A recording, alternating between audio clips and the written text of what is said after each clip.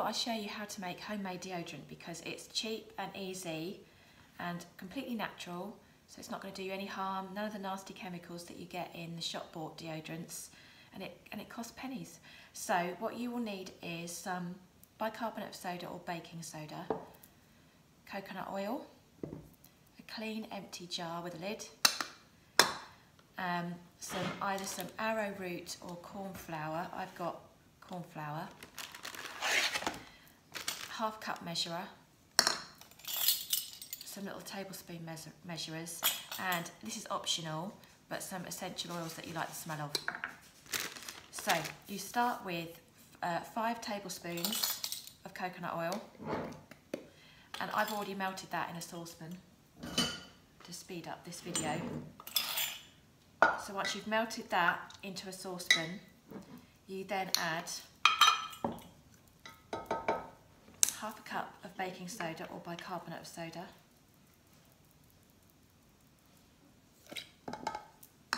half a cup of either arrowroot or corn flour,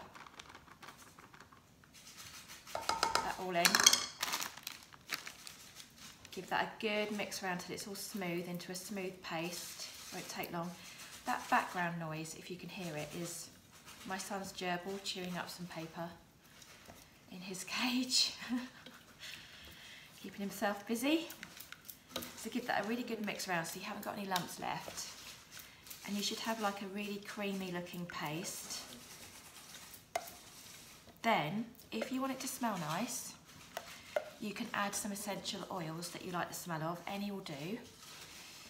Some are more antibacterial than others, but I'll leave it to you to decide what you like.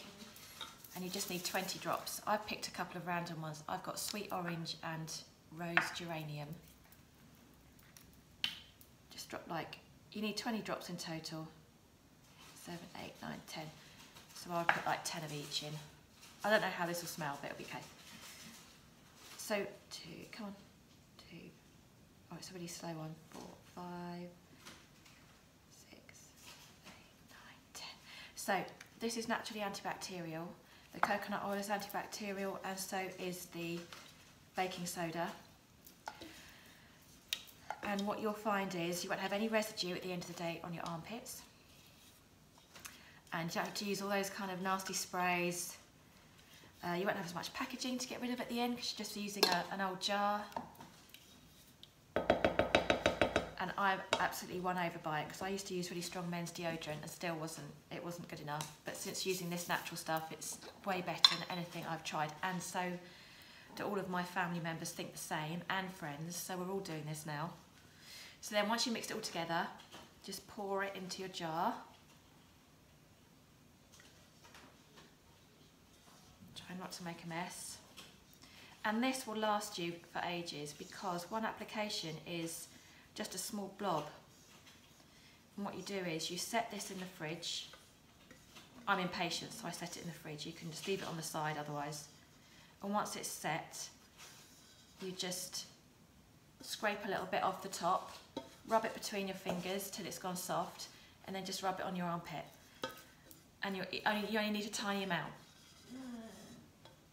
And that's you done for the day. So there we are. That is a whole jar of deodorant, which would last me months. Pop the lid on, stick it in the fridge, let it set, and then try it and see what you think. If that has cost you pennies, it's taken you 4 minutes I've been on this video. So we've got no excuse, have we, not to try this out for ourselves. If you do get any reaction to it, any rashes or itchiness, the likelihood is it's just a reaction to the essential oils that you've put in. So either make another batch without anything or another batch with a different oil. But I've always been okay, so I'm sure you will be too. And let me know how it goes. Bye.